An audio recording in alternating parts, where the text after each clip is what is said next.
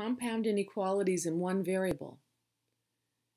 Your essential question: is there a difference between and versus or when solving and graphing compound inequalities? First example is to write and graph a compound inequality, all real numbers that are greater than 1 and less than 4. So let's have an open circle at 1 because we want numbers strictly greater than 1. But at the same time, we want numbers that are strictly less than 4. So an open circle at 4 and everything in between. The solution set looks like this graph and these symbols. We say 1 is less than x is less than 4.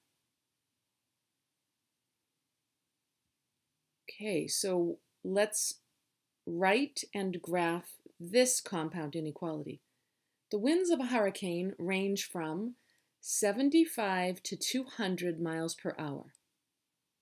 So the winds can be anywhere from 75 to 200, and we can assume that we're including the endpoints. When we include the endpoints, the solution set looks like this. X is between 75 and 200, including the endpoints. Okay, so here's another style. All real numbers that are greater than 9, this time or less than 3. So here's greater than 9, but numbers that are less than 3 would also be part of the solution region. So most of the time when you have or, a compound inequality with or, you'll have two separate pieces in your graph. And you'll have two separate inequalities like this: x is less than 3 or x is greater than 9. So we call a compound inequality with or a disjunction. And we solve these using algebraic methods like isolating the variable. And we solve them one at a time. And here we're going to divide by 4 to isolate the variable x, and we get x is less than -2. But you see, that's only half of this inequality. We have or. Then we are going to subtract 7 from both sides. We get -2x is less than -6. Be careful, when we divide by -2, we have to switch the direction of this inequality. Okay, so what would this look like? X is less than -2, open circle and everything to the left, or x is greater than 3. Okay, now I have one for you to try. You can put the video on pause, you can give it a try, and let's compare. Okay, so I started with the inequality on the left, and I'm isolating the variable x, and I get x is less than 2.5. Or, now I'm solving the inequality on the right, and I get x is greater than 6. So the graph has two pieces.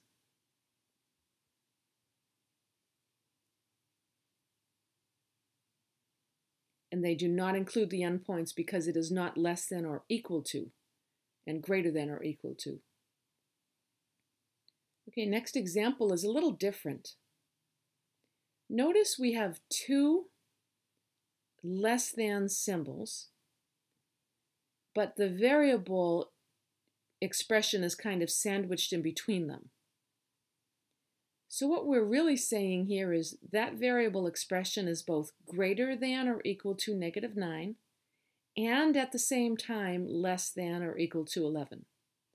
So first, let's combine the like terms that we see in the middle.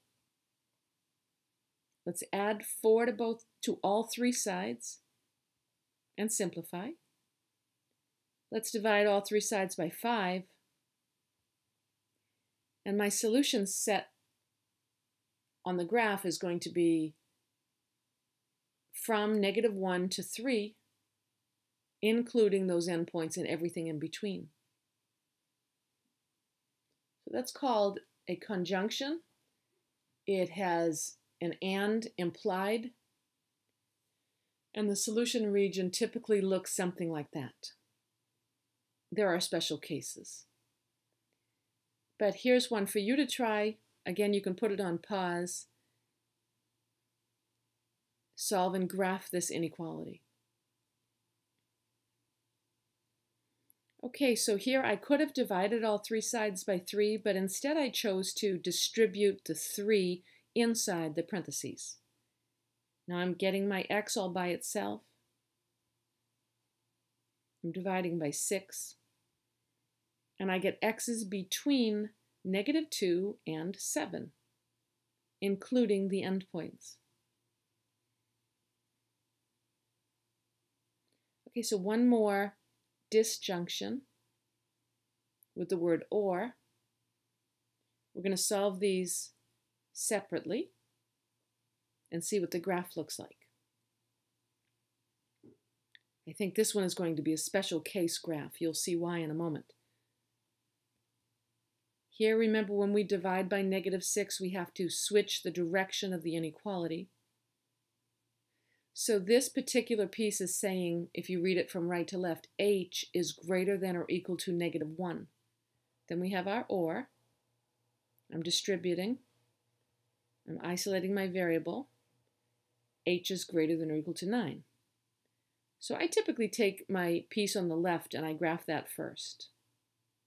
So it's going to be a closed circle at -1 and everything to the right. Then my second piece is going to be a closed circle at 9 and everything to the right. And because it's or, anything that's shaded right now is part of the solution region.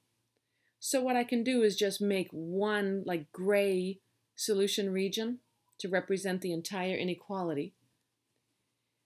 And all I really need is that the symbols on the left, the h is greater than or equal to -1.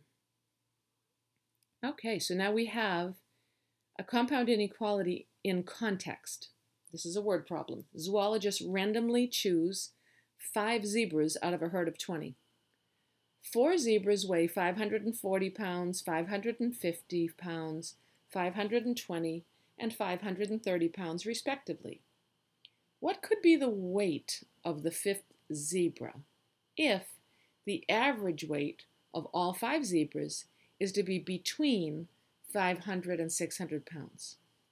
Okay, so between means 500 will be the low end, 600 will be the high end, and we can set up a compound inequality that looks like this, where that algebraic expression in the middle is the average weight of the 5 zebras, where x is the weight of the 5th.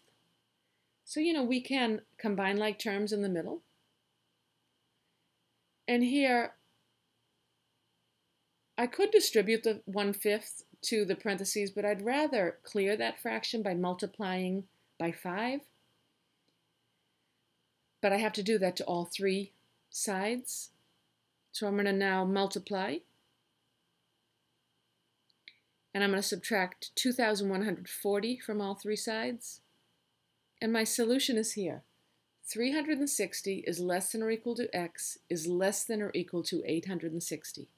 In other words, if the 5th zebra weighed between 360 and 860 pounds, then the average weight of all 5 of them would be between 500 and 600 pounds.